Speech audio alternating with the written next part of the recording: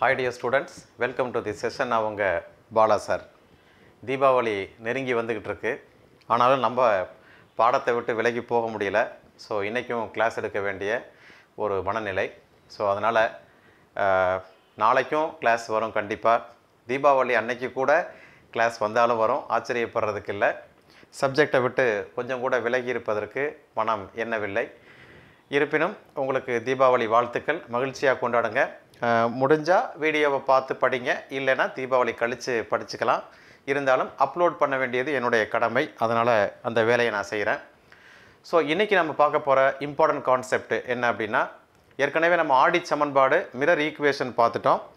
So அதில் depends on the position of the objects, பொருளினுடைய நிலைகளுக்கு தகுந்த மாதிரி நமக்கு பிம்பங்கள் வெவ்வேறு நிலைகளில் கிடைக்கும், வெவ்வேறு அளவுகளில் கிடைக்கும், வெவ்வேறு தன்மைகளில் கிடைக்கும். என்ன சார் டிஆர் மாதிரி அடிக்கிக்கிட்டே போகிறீங்க அப்படின்னு பார்க்குறீங்களா? எஸ், அதாவது நீங்கள் ஆப்ஜெக்ட் ரொம்ப தூரத்தில் வச்சிங்கன்னா இமேஜ் எப்படி கிடைக்குது அப்படின்னு பார்க்கும்போது ஒரு சில இடத்துல ஹைலி டிமினிஸ்ட் இமேஜஸ் அப்படின்னு பார்ப்போம்.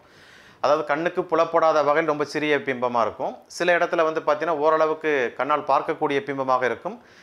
சில நேரங்களில் நமக்கு பெரும்பான்மையாக பார்த்தீங்கன்னா, இப்போ ஃபார் எக்ஸாம்பிள் கான்கேவ் மிரரில் பார்த்தீங்கன்னா பெரும்பான்மையான images inverted and real images தான் நமக்கு கிடைக்குது. அதாவது தலைகீழான மெய்பிம்பம் கிடைக்குது.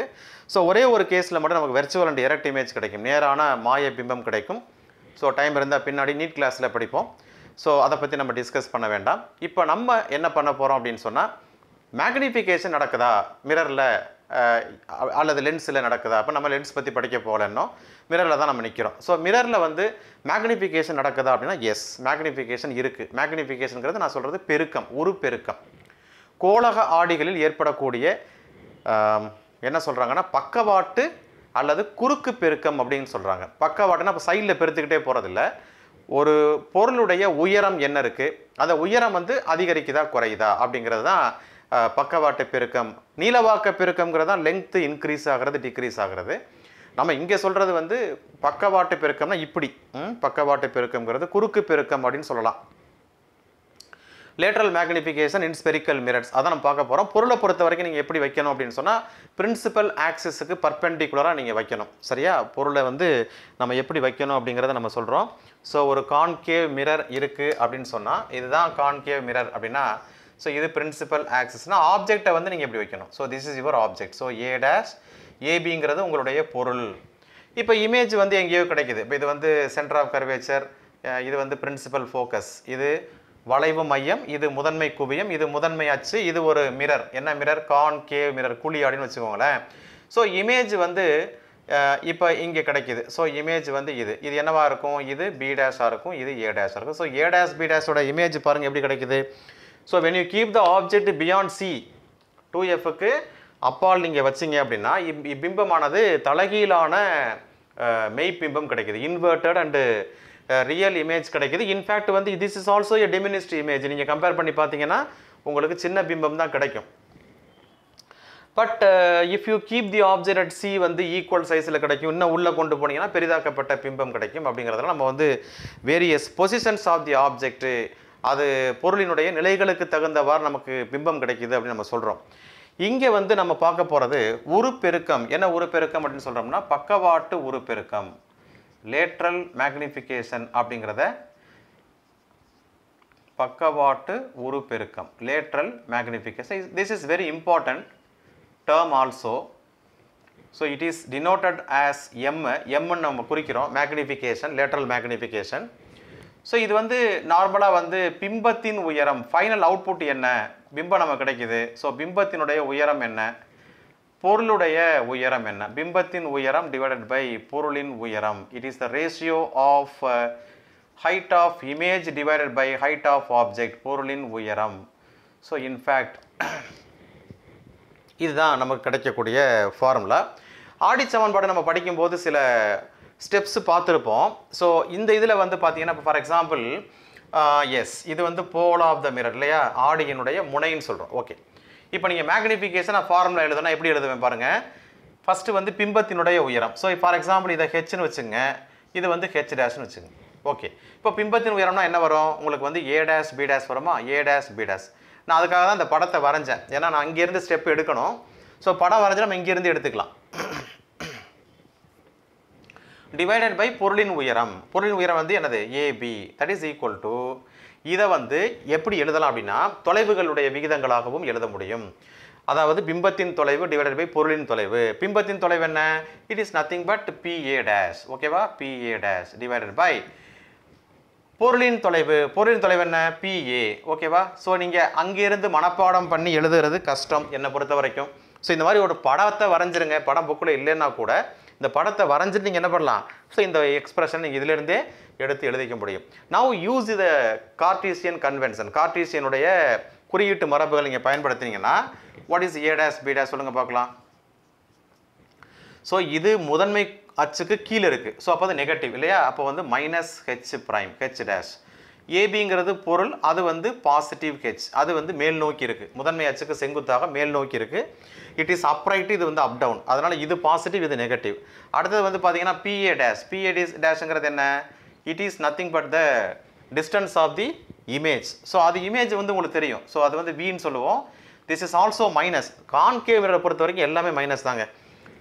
பிஏங்கிறது என்ன? ஆப்ஜெக்டோட டிஸ்டன்ஸ். அதுவும் என்ன போடுவீங்க? That is also minus you. இப்போ நீங்கள் சப்ஸ்டிட் பண்ணுங்க பார்க்கலாம். Magnification M is equal to எழுதுங்க. ஏ டேஷ் பி டேஷ் என்ன வரும்? Minus H prime divided by ஏபிங்கிறது H and that is equal to BA dash image minus we divided by minus you. Okay, so இந்த minus minus cancel ஆயிடும். அப்போ minus H prime by H is equal to we divided by you. So what is your magnification now? therefore உங்கள் பெருக்கம் வந்து பார்த்தீங்கன்னா m is equal to ரெண்டு விதமாக நீங்கள் எழுதலாம். h prime divided by h. அதுதான் ஆக்சுவல் ஃபார்முலா. பிம்பத்தினுடைய உயரம் h prime divided by பொருளின் உயரம் h. So this is the actual formula நமக்கு கிடைச்சிருச்சு. ஆனால் இங்கே நமக்கு என்ன கிடைக்குது? மைனஸ் வி டிவைடட் பை யூன்னு கிடைக்குதுங்க. இதுதான் actual formula for the lateral magnification. S, okay. ஆனால் ஏன் சார் மைனஸ் வருது அப்படின்னு நீங்கள் கேட்கலாம். அந்த மைனஸ் ஏன் வருது அப்படின்னா அது வந்து நமக்கு எதை சொல்லுது அப்படின்னா நேச்சர் ஆஃப் தி இமேஜ். உங்களுக்கு மைனஸ் கிடச்சிட்டாவே உங்கள் இமேஜ் வந்து இன்வெர்டட் இமேஜ் அண்ட் ரியல் இமேஜ்னு அர்த்தம், தலைகீழான மெய்ப்பிம்பம்னு அர்த்தம். இன்ஃபேக்ட் இது வந்து இந்த மைனஸை வச்சு நம்ம சொல்லிடலாம் இந்த மிரர் வந்து கான்கேவ் மிரர் அப்படிங்கிறத நம்ம சொல்ல முடியும். எஸ், அதுவும் நம்ம சொல்ல முடியும். சரியா? இப்போ நம்மளுடைய வேலை என்ன அப்படின்னா இந்த v by u ஃபார்முலா இருக்கு இல்லையா? மைனஸ் v by u ஃபார்முலாவை நம்ம மிரர் ஃபார்முலாவை யூஸ் பண்ணி in terms of focal length எழுதலாம். ஆனால் புக்கில் வந்து டேரெக்டாக அந்த ஸ்டெப்ஸ் கொடுத்துருக்குறாங்க. அதை எப்படி எழுதுறதுங்கிறத மட்டும் நம்ம இங்கே பார்ப்போம். வாட் இஸ் ஒரு mirror formula? 1/f is equal to 1/u plus 1/v நம்ம படிச்சிருக்கோம். சரியா? ஓகே, இங்கே என்ன இருக்குப்பா? மைனஸ் v by u இருக்குது. ஓகே, இப்போ magnification is equal to minus v by u அப்படின்னு பார்த்தீங்கன்னா minus v by u எப்படி கொண்டு வருவீங்க? How will you get the minus v by u here? If you want to get minus v by u, you just multiply by v on both sides. ரெண்டு பக்கமும் என்ன பண்ணுங்க? Minus v ஆல கூட நீங்கள் என்ன பண்ணிக்கலாம்? மல்டிப்ளை பண்ணிக்கலாம். மைனஸ் v ஆல மல்டிப்ளை பண்ணிங்கன்னா you will get minus v by f, that is equal to minus v by u, then minus v by v1, so minus 1. I need minus v by u, so I retain here. இந்த இடத்துல நான் minus v by u எனக்கு வேணும். அதானே வேணும் எனக்கு? minus v by u வேணும். So minus v நான் இங்கே வச்சுட்டேன் அப்படின்னா மைனஸ் 1 இங்கே போகும்போது ப்ளஸ் ஆயிரும். அப்போ 1 minus v divided by f cross multiply பண்ணிங்கன்னா f minus v divided by f. So this is also your another magnification formula. ஓகேவா? வந்துருச்சா பாருங்க. f minus v by f இருக்கா? f minus v by f இருக்கா புக்கில்? பாருங்க, புக்கை பாருங்க. இருக்கு f minus v by f இருக்கு, கண்டுபிடிச்சாச்சு. ஓகேவா? இந்த ஸ்டெப்பை இப்படி தான் கண்டுபிடிக்கணும். இன்னொரு ஃபார்முலா கொடுத்துருக்காங்க இல்லையா? அதை எப்படி கண்டுபிடிக்கிறதுனா இப்போ ஓகே யூவால் மல்டிப்ளை பண்ணுங்களேன். யூவால் மல்டிப்ளை பண்ணுங்க. மைனஸ் யூவால் மல்டிப்ளை பண்ணி பார்க்கலாமா? ஓகே, மைனஸ் யூவால் மல்டிப்ளை பண்ணால் என்ன வரும்? Minus you by F. இதே ஃபார்முலாவை தான் எதை எழுதணும்? மைனஸ் மல்டிப்ளை பண்ணுறது. You have to multiply the mirror equation. So minus you by F equal to minus 1. You by you 1 minus 1 plus என்ன வேணும்? மைனஸால் மல்டிப்ளை பண்ணுறதுனால மைனஸ் யூ பை வி. ஆம் right? Okay, கிடச்சிச்சா? Minus யூவால் multiply பண்ணியிருக்கேன்ப்பா. So minus you by F minus into minus, I mean you cancel ஆயிரும். Minus 1 minus into plus minus minus u by v. Okay, minus u by v is equal to என்ன வரப்பா இதை இங்கே கொண்டு வந்துடும் 1 minus u by f. ரைட்டா, minus 1 இங்கே வந்தால் plus 1 ஆயிடுச்சு. இது எப்படி எழுதுவீங்க? f minus u by f ன்னு எழுதுவீங்களா? கிராஸ் மல்டிப்ளை பண்ணீங்கன்னா அல்லது LCM எடுத்தீங்கன்னா. But I need what? I need minus v by u. ரைட்டா, I need minus v by u. அப்போ minus v by என்ன பண்ணுவீங்க? Take reciprocal.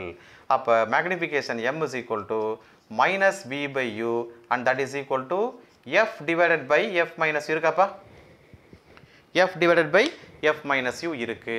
ஓகேவா? இதுதான் நாம் கண்டுபிடிக்க வேண்டிய வாய்ப்பாடுகள். அதாவது magnification in terms of focal length கண்டுபிடிச்சிருக்கோமா? So மேக்னிஃபிகேஷனுக்கு இப்போ எத்தனை ஃபார்முலா எழுதியிருக்கேன் பாருங்க. 1 2 3 4 ஃபார்முலா எழுதியிருக்கோம். பிம்பத்தின் உயரம் பை பொருளின் உயரம், அப்புறம் பிம்பத்தின் தொலைவு பை பொருளின் தொலைவு, அப்புறம் வந்துட்டு பார்த்தீங்கன்னா மைனஸ் வி பை யூ, அப்புறம் என்ன கண்டுபிடிச்சிருக்கோம்? F minus we by F, அப்புறம் என்ன கண்டுபிடிச்சிருக்கோம்? F divided by F minus you. இப்படி 4-5 ஃபார்முலா மேக்னிஃபிகேஷனுக்கே நம்ம கண்டுபிடிச்சி வச்சுருக்கோம். எல்லாமே கண்டிப்பாக பின்னாடி ப்ராப்ளம் சால்வ் பண்ணுறதுக்கு உங்களுக்கு ஹெல்ப்ஃபுல்லாக இருக்கும். ஸோ 5 ஃபார்முலாவே நீங்கள் ஒரு டேபிள் போட்டு எழுதி வச்சுக்கோங்க. S, I think it is clear for you. இப்போ நாம் என்ன பண்ண போகிறோம்? முக்கியமான 2 கணக்கு மட்டும் பார்க்க போகிறோம். பார்த்துடலாமா? என்னை பொறுத்த வரைக்கும் இந்த 2 கணக்குமே ரொம்ப முக்கியமானது. ஸோ அதனால் நல்லா கவனமாக கவனிச்சுக்கோங்க. ஆப்டிக்ஸை பொறுத்த வரைக்கும் நீங்கள் கணக்குகள் போட்டு ப்ராக்டிஸ் பண்ணிட்டீங்கன்னா ரொம்ப ஈஸியாக நம்ம மார்க் வாங்க முடியும். ஆனால் ஒரே ஒரு விஷயம், அந்த கன்வென்ஷன்ஸ் மட்டும் ரொம்ப கவனமாக எழுதணும். அதுதான் சார் பிரச்சனையேங்கிறீங்களா? அது உங்களுக்கு பயிற்சி எடுக்க எடுக்க உங்களுக்கு ஈஸியாக ஆன்சர் வந்துடும், எழுதிடுவீங்க நீங்கள்.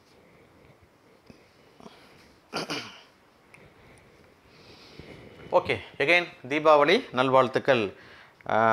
பட்டாசு வெடிங்க, என்ஜாய் பண்ணுங்கள். ஆனால் பாதுகாப்பாக பட்டாசு வெடிங்க, அது ரொம்ப முக்கியம். பாதுகாப்பு விஷயங்கள் ரொம்ப முக்கியம். அப்புறம் ஒரே ஒரு விஷயம் சொல்கிறேன், இந்த சானிடைசர் அப்ளை பண்ணிவிட்டு என்ன பண்ணக்கூடாது? பட்டாசு வெடிக்கக்கூடாது. அதை கேர்ஃபுல்லாக பார்த்துங்க. ஏன்னா சானிடைசரில் ஆல்கஹால் இருக்குது, ஈஸியாக ஃபயர் ஆகும் கை. ஸோ அது ரொம்ப கேர்ஃபுல்லாக பார்த்துக்கணும். நம்பர் 1. எப்போதுமே பக்கத்தில் தண்ணி வச்சுக்கோங்க. மத்தாப்பு கொளுத்திட்டு கீழே தூக்கி போடாதீங்க. யாராவது காலில் பட்டுச்சுன்னா பொசிக்கிறோம். தண்ணிக்குள்ளார போட்டுருங்க, அது ரொம்ப முக்கியம். அப்புறம் மோஸ்ட்லி செருப்பு போட்டுக்குங்க. வாய்ப்பு இருந்தால் கொஞ்சம் ஸ்டைலிஷாக கண்ணாடி போட்டுக்கிட்டு விடுங்க. ஏன்னா அதுலேருந்து சாண்டு தெரித்து கண்ணை வந்து டேமேஜ் பண்ணி விட்டுரும். ஸோ அது ரொம்ப பாதுகாப்பு. ஸோ பாதுகாப்பாகவும் மகிழ்ச்சியாகவும் தீபாவளியை கொண்டாடுங்க. நானும் கொண்டாடிக்கிறேன். ஓகே, எக்ஸாம்பிள் 6.3 அதான் நம்ம பார்க்க போகிற கணக்கு. 15 சென்டிமீட்டர் குவிய தூரம் கொண்ட குழியாடியின் முன்பாக 20 சென்டிமீட்டர் தொலைவில் பொருள் ஒன்று வைக்கப்படுகிறது. So what is a focal length of பார்க்கலாம். 6.3 ரைட்டா. ஸோ என்ன பண்ணுறான்? ஒரு மிரர் படம் போட்டிங்கன்னா ரொம்ப ஈஸியாக புரியும். ஸோ ஒரு மிரர் இருக்குது. ஸோ இந்த மிரரோட focal length is given 15 centimetre கொடுத்துருக்குறான். So இங்கே இருக்குமா எஃப். ஸோ இதான் என்னது? Focal length F. இது வந்து எவ்வளவு? 15 சென்டிமீட்டர். அதுக்கப்புறம் என்ன சொல்கிறாங்கன்னா, குழியாடின் முன்பாக 20 சென்டிமீட்டர் தொலைவில் பொருள் ஒன்று வைக்கப்பட்டுள்ளது. ஸோ ஆப்ஜெக்ட் எங்கே இருக்குதுன்னு பார்த்தீங்கன்னா, ஸோ இதுதான் ஆப்ஜெக்ட் ஏபி. இதோட டிஸ்டன்ஸ் வந்து பார்த்தீங்கன்னா 20 சென்டிமீட்டருங்க. என்ன கொஸ்டின் கேட்குறாங்க உங்களுக்கு அப்படின்னா, தெளிவான பிம்பத்தினை பெற குழியாடியிலிருந்து எவ்வளவு தொலைவில் திரை வைக்கப்பட வேண்டும்? Focal length is given, object distance is given, then what is the image distance? எங்கே ஸ்க்ரீனை வச்சிங்கன்னா உங்களுக்கு கிளியர் இமேஜ் கிடைக்கும். அப்போ we have to find out the image distance we கண்டுபிடிக்கணும். And also we have to find out the nature of the image. இமேஜினுடைய பண்பு என்ன அப்படிங்கிறத நம்ம சொல்லணும். So what is given data என்ன? u is -20 centimetre. So minus போடுறோம். And focal length is also -15 centimetre.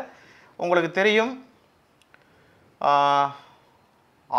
R வந்து radius of curvature வந்து 2f. அப்போ எவ்வளவு? -30 சென்டிமீட்டர். சும்மா ஜஸ்ட் தெரிஞ்சுங்க. ஆர் வந்து 2fனா 2 × -15 வந்து -30 சென்டிமீட்டர் தெரிஞ்சு வச்சுக்கலாம்.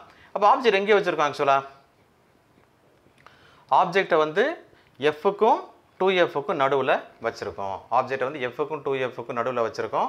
அப்படி வச்சோம்னா இமேஜ் எங்கே கிடைக்கும்னா பியாண்டு 2f வந்து கண்டிப்பாக கிடைக்கும். இதுதான் வந்து ஆக்சுவல் அந்த ட்ரேசிங் பண்ணோம்னா இதுதான் கிடைக்கும். ரைட், இப்போ பாருங்க, 1/f is equal to 1/u plus 1/v. Right, இப்போ பாருங்கள், 1/f -15, 1/u -20 plus 1/v. So நம்ம v தான் கண்டுபிடிக்கணும். ஸோ -1/20 இங்கே வந்தால் +1/20 -1/15. ஸோ 20க்கும் 15க்கும் எல்சிஎம் எவ்வளவு? 60. Right, very good. 60 எடுத்தீங்கன்னா 3 20 60, 4 15 60, 3 - 4 -1/60. 1/v வந்து -1/60 அப்படின்னா what is your v? So v is equal to -60 சென்டிமீட்டருங்க. இந்த டிஸ்டன்ஸில் நீங்கள் என்ன வைக்கணும்? ஏன் சார் மைனஸ் வருது? எல்லா மெஷர்மெண்ட்டும் லெஃப்ட் ஹேண்ட் சைடு வந்துருச்சு. அப்போ இமேஜ் எங்கே இருக்குது? Left hand side. அப்போ ஸ்க்ரீனில் நம்ம என்ன பண்ணணும்? 60 டிஸ்டன்ஸ் 60 சென்டிமீட்டரில் இதுதான் இமேஜ் டிஸ்டன்ஸ். 60 சென்டிமீட்டர் தான் இமேஜ் டிஸ்டன்ஸ். வியை வந்து இங்கே இருக்கும் இமேஜ். ஒரு ஸ்க்ரீனை கொண்டு வந்து இந்த மிரர்லேருந்து 60 சென்டிமீட்டரில் வச்சிங்க அப்படின்னா உங்களுக்கு கிளியர் இமேஜ் கிடைக்கும். என்ன இமேஜ் கிடைக்குது? உங்களுக்கு இமேஜ் வந்து மைனஸில் சொல்கிறான். அதனால் வந்துட்டு இமேஜ் டிஸ்டன்ஸ் வந்து மைனஸ் ஆக்சுவலாக இங்கே தான் வருது. ஆனால் என்ன இமேஜ் கிடைக்கும்? இன்வெர்ட்டடாக ரியலாக அதை சொல்லணும் இல்லையா? அப்போ ஒரு பெருக்கம் கண்டுபிடிங்க. மேக்னிஃபிகேஷனை பற்றி சொல்லுங்கள். மேக்னிஃபிகேஷன் என்ன? மேக்னிஃபிகேஷன் இப்போ ஸ்க்ரீனை எங்கே வைக்கணும்னு சொல்லியாச்சு. ஸ்க்ரீனை வந்து மிரருக்கு லெஃப்ட் சைடு 60 சென்டிமீட்டரில் வச்சா கிளியர் இமேஜ் கிடைக்கும். That is a point. Magnification என்ன formula? -v/u. So minus v வந்து எவ்வளவு? -60, u வந்து -20. ரைட்டா? ஸோ மைனஸ் கேன்சல் ஆயிரும். என்ன ஆன்சர் கிடைக்குது? -3. ஸோ மேக்னிஃபிகேஷன் நெகட்டிவ் அப்படின்னா என்னது? தலைகீழான மெய்பிம்பம் கிடைக்கும். அதாவது ரியல் அண்ட் இன்வெர்டட் இமேஜ் கிடைக்கும். மேக்னிஃபிகேஷன் வந்து 3 டைம்ஸ் அப்படின்னா ஆப்ஜெக்டோடைய சைஸை விட 3 டைம்ஸ் வந்து உங்களுக்கு பிம்பம் 3 மடங்கு பெரியதாக தெரியும் அப்படிங்கிறதான் இந்த கணக்கு. ஓகே, புரியுதா பாருங்க?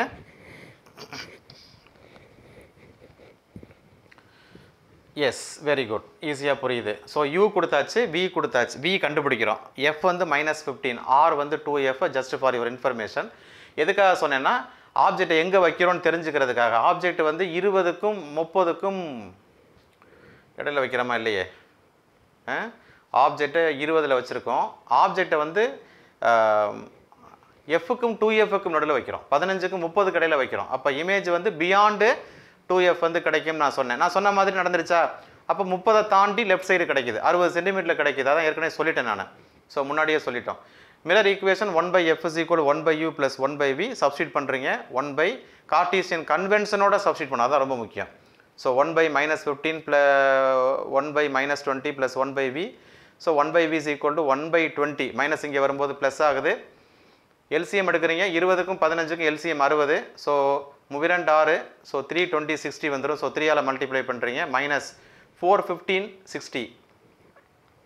ஸோ 3 - 4 -1/60. ஸோ v வந்து -60. அதனால் வந்து மிரர்லேருந்து லெஃப்ட் ஹேண்ட் சைடு வந்து நம்ம 60 சென்டிமீட்டரில் வச்சோம் அப்படின்னா நமக்கு வந்து இமேஜ் வந்து கிளியராக கிடைக்கும்.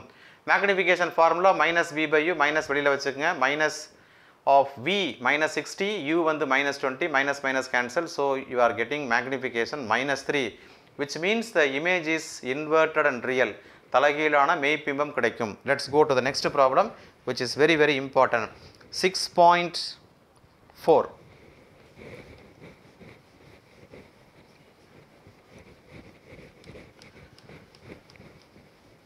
ஆறு புள்ளி 4 என்ன சொல்லுது? That is also very important problem. I think keep following. f/3 நீளம் கொண்ட மெல்லிய தண்டு ஒன்று குவிய தூரம் f கொண்ட குழியாடியின் முதன்மை அச்சின் மீது அத்தண்டின் நீட்டப்பட்ட மெய்பிம்பத்தை தொடும்படி வைக்கப்பட்டுள்ளது எனில் figure also is given. So ஒரு concave mirror actually is given. So இது concave. This is principal axis. And here we have focal length f, and here we have center of curvature. You know that this is r. R is equal to 2f. Object எங்கே வச்சுருக்காங்க அப்படின்னு சொன்னால் இதோட ஒரு end எந்த இடத்துல வச்சுருக்காங்க அப்படின்னா இங்கே வச்சுருக்காங்க. ஸோ ஒரு எண்டு சென்டர் ஆஃப் கர்வேச்சரில் கோயின்சைடு ஆகிற மாதிரி ஆப்ஜெக்ட் வந்து பிளேஸ் பண்ணியிருக்கிறாங்க. Okay, S, okay. So this is the length of the object. Let it P L அப்படி வச்சுக்குவோம். எல் வச்சுக்குவோம். இப்போ இதோட இமேஜ் வந்து எப்படி கிடைக்கும்னா we already say என்ன சொல்கிறோம்? உங்களுக்கு ஆப்ஜெக்ட் வந்து சியில் இருந்துச்சுன்னா இமேஜும் சியிலே கிடைக்கும். ஸோ இங்கே இது என்ன ஹைட்டோ அந்த ஹைட்டில் இங்கே இமேஜ் கிடைக்கும். ஆனால் இங்கே இது எங்கே இருக்குது? இந்த எண்டு வந்து எங்கே இருக்குது? இந்த எண்டு உள்ளே தள்ளி இருக்குது. எஃப்க்கும் 2Fக்கும் இடையில இருக்குது. எஃப்க்கும் 2Fக்கு இடையில இருந்தால் இது வந்து இமேஜ் எங்கே இருக்கும்? பியாண்ட் 2F, சிக்கு லெஃப்ட் சைடு வந்திருக்கும். ஆனால் என்ன பிம்பம் கிடைக்கும்னா மேக்னிஃபைடு இமேஜ் கிடைக்கும். அப்போ இந்த ஹைட்டை விட இந்த ஹைட்டு பெருசாக இருக்கும். ஸோ அதனால தான் அந்த இது ரெண்டையும் ஜாயின் பண்ணி பாருங்கள், உங்களுக்கு படம் இப்படி வரும். புக்கில் கொடுத்துருப்பாங்க. நம்ம கூட என்னடா இப்படி இர்ரெகுலராக கொடுத்துருக்காங்கன்னு யோசிப்போம். ஆனால் அதில் விஷயம் இருக்குது. சரியாப்பா? ஸோ ஏன் வந்து இந்த சைடு வந்து பேரலாக இல்லை அப்படின்னா ரீசன் வந்து அதான். இந்த சைடு சியிலே இருக்கிறதுனால அதே சைஸ் கிடைக்கும். ஆனால் இது வந்து இந்த எண்டு வந்து எஃப்க்கும் சிக்கும் இடையில, எஃப்க்கும் 2Fக்கும் இடையில இருக்கிறதுனால இதோட மேக்னிஃபைடு சைடு தான் இங்கே கிடைக்கும். அதனால வந்து பேரல் சைடு வராது. போக போக இமேஜோட அந்த இது வந்து பெருசாகிட்டே போகிறோம். Is elongated length. அதில் ஒரு எண்டு இங்கே வச்சுருக்கோம். ஸோ லெட் இட் பி ஏபின்னு வச்சுக்கலாம். இது சென்டர் ஆஃப் கர்வேச்சர். இது ஒன்றும் பிரச்சனை இல்லை. இது வந்து ஏபின்னு வச்சுக்கோங்க. அண்ட் திஸ் வில் பி இங்கே வந்துருக்கும் இல்லையா? ஸோ இது வந்து B dash and this will B A dash, B dash A dash. Okay, let it be like this. அப்போ இந்த லெங்க்த் வந்து என்ன அப்படின்னு பார்த்தீங்கன்னா இதுதான் நமக்கு எல் டேஷ்னு வச்சுக்கோங்க. ரைட்டா? ஓகே, ரைட்டுப்பா. இப்போ என்ன பண்ணணும்? நம்ம குழியாடியின் நெடுக்கு உருப்பெருக்கத்தை காண்க. நெடுக்கு உருப்பெருக்கம்னா you have to find out the longitudinal magnification. நம்ம நார்மலாக வந்து லேட்ரல் மேக்னிஃபிகேஷன் படிக்கிறோம். இங்கே வந்து லெங்க்த்தில் நடக்கிற மேக்னிஃபிகேஷன். ஏன்னா லெங்க்த் வந்து கொஞ்சம் கூடி இருக்குது.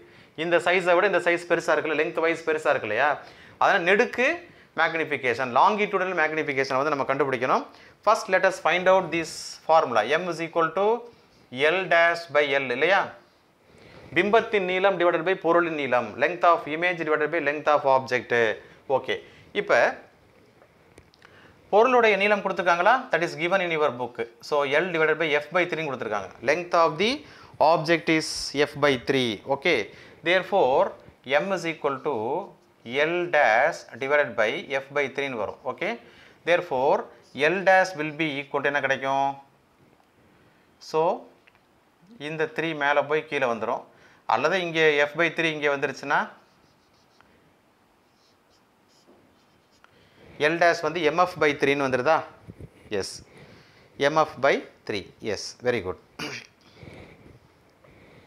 ஸோ ஃபைனலாக நீங்கள் எல்லுன்னு நோட், அதாவது லாங்கிடியூடல் மேக்னிஃபிகேஷனுங்கிறதுக்காக சப்ஸ்கிரிப்டில் ஃபைனலாக எல் போட்டுக்கலாம். இப்போதைக்கு கன்ஃபியூஷன் அவாய்ட் பண்ணுறதுக்காக நான் எம்ன்னே வச்சுக்கிறேன். எனக்கு ஒன்றும் பிரச்சனை இல்லை. இப்போ பிம்பத்தினுடைய ஒரு முனை வந்து ஆப்ஜெக்டோடைய ஒரு முனையோட கோயின்சைடாக இருக்குது. அதை நீங்கள் கவனமாக பார்த்துக்கணும். ஸோ அது ஒரு பாயிண்ட்டு. இப்போ நான் வந்துட்டு என்ன பண்ண போகிறேன் அப்படின்னா யூஏங்கிறது என்னன்னு சொல்லுங்கள் பார்க்கலாம். யூஏ அதாவது ஆப்ஜெக்டோட ஏ சைடு இருக்கு இல்லையா? ஸோ அதோட லெங்த் என்ன வரும்னு சொல்லுங்கள் பார்க்கலாம். அது சென்டர் ஆஃப் கர்வேச்சரில் இருக்கிறதுனால அதோட வேல்யூ வந்து 2F. ஆம் ஐ ரைட்? ஃபாலோ பண்ணிக்கிறீங்களா? சரி, அப்போ யூபி என்ன வரும்?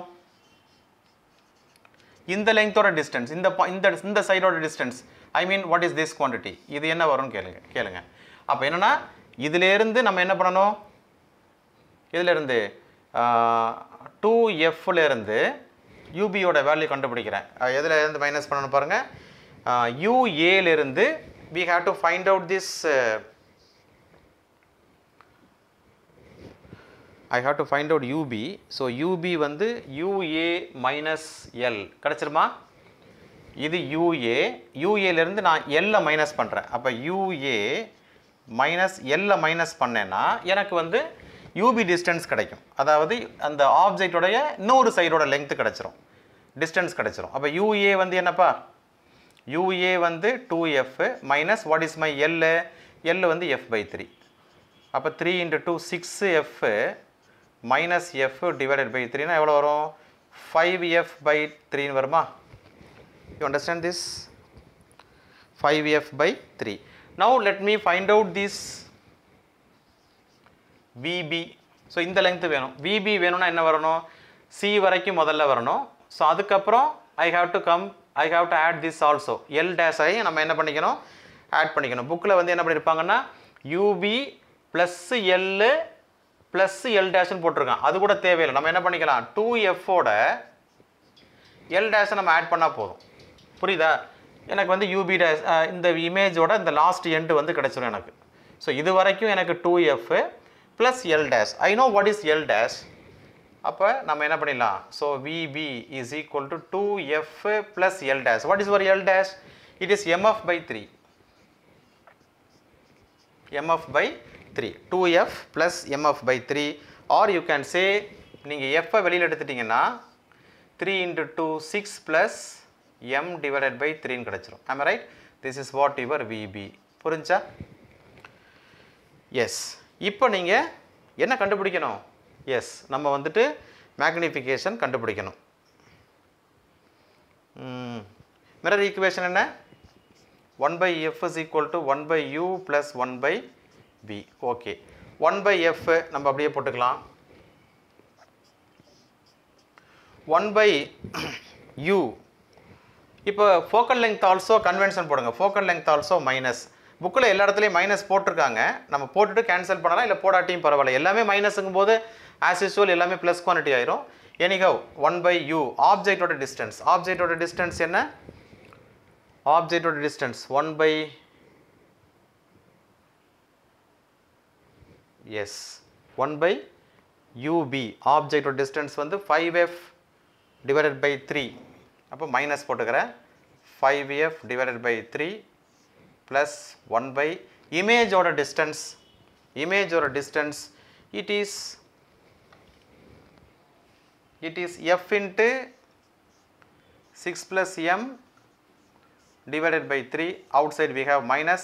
இப்போ all minus is cancelled. so என்ன கிடைச்சிருக்குன்னா உங்களுக்கு 1/f is equal to 1/5f divided by 3 plus 1/f into 6 plus m divided by 3. இப்போ mere simplification தான். இப்போ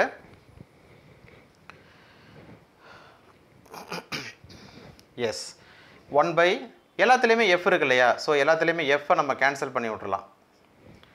அப்போ இங்கே என்ன இருக்குன்னா, இதை ஃபஸ்ட்டு எழுதிக்கிறேன். இதை மேலே கொண்டு போனால் 3/5 ப்ளஸ்ஸு இதை மேலே கொண்டு போனால் 3/6 plus m is equal to 1. now you cross multiply this. 3 into 6 plus m plus 3 into 515 divided by 5 into 6 plus m, that is equal to 1. okay, cross multiply பண்ணுங்க. 3 into 6 plus m plus 15 is equal to 5 into 6 plus m. now multiply this. 18 plus 3m plus 15 is equal to 30 plus 5m. okay, so இது வந்து 18 plus 15 33. இதை இந்த side கொண்டு வந்துருங்க. -30. இதை அந்த side கொண்டு போங்க. 5m minus 3m. 5m minus 3m 2m is equal to 33 minus 33. so m is equal to 3/2. so m is equal to 1.5. so your magnification is 1.5. என்ன magnification? lengthwise magnification is 1.5. ஆப்ஜெக்டை விட 1.5 times வந்து உங்களுக்கு image கிடச்சிருக்கு. So இந்த இடம் மட்டும் சரியாக பார்த்துக்குங்க. ஃபோக்கல் லெங்த் as such போட்டாச்சு. ஆப்ஜெக்டோட டிஸ்டன்ஸ். ஆப்ஜெக்டோட டிஸ்டன்ஸ் UA வரைக்கும் 2f போட்டிருக்கோம். நம்ம வந்து லெங்த் வைஸ் பார்க்கும்போது ஆப்ஜெக்டோட பொசிஷன் இங்கே ஃபிக்ஸ் பண்ணுறேன். இங்கேருந்து ஆரம்பிக்குது. ஸோ UBயோடைய வேல்யூ நம்ம சப்ஸ்டியூட் பண்ணுறோம். It is 5f divided by 3. அது இங்கே போட்டாச்சு. அப்புறம் இமேஜை பொறுத்த வரைக்கும் நமக்கு வந்து இதோட VB டேஷ், இமேஜோடைய இந்த லெங்க்த்து ஃபைனல் லெங்க்த்து இங்கே இருக்குது. ஸோ VB டேஷ் போட்டாச்சு. தென் மியர் சிம்பிளிஃபிகேஷன் தான் நமக்கு ஆன்சர் வந்துருச்சு. நல்லா பார்த்துக்கோங்க. This is very very important problem. So தொடர்ந்து வீடியோஸ் பாருங்கள். கீப் வாட்சிங். Thank you so much.